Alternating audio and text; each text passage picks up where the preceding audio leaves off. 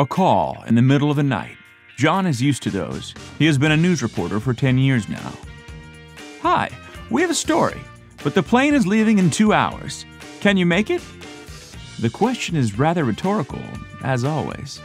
And John is starting to build up a story at the airport. The boarding begins. However, doors shut in front of John. The flight is overbooked, and the airline offers 30% discount for the next flight.